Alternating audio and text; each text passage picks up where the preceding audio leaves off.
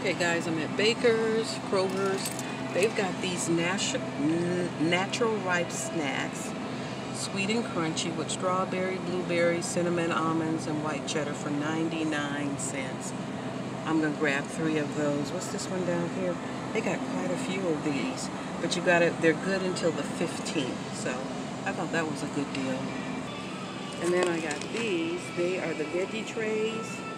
They're $1.49. I got 2 of those with the carrots, tomatoes, broccoli, and celery.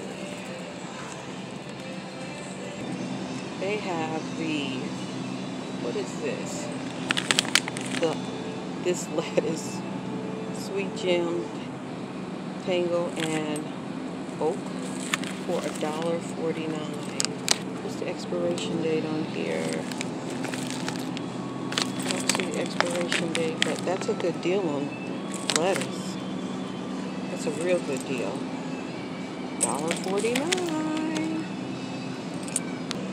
They got these portobello white mushrooms sliced for 99 cents. Wait a minute, those are 99. The whole ones are 89. And then the bigger container, it's $2.49. Love me some mushrooms. They've got the gourds, 2 for $8. They've got the pumpkins, 2 for $12. Those things look horrible. I guess that's a good deal. I wouldn't buy them, but I guess it's a good deal. Okay, their eggs are always cheaper. These are 80 cents over at Family. They were like $1 something. They're 18 count. It's $1.18. So, and their milk is always $1.60. And then they have their Kroger's orange juice 2 for $3. So that's pretty good.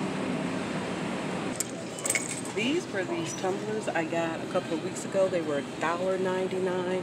Original price $19.99. They put them back up to $5.99. I am so glad I got those when I did.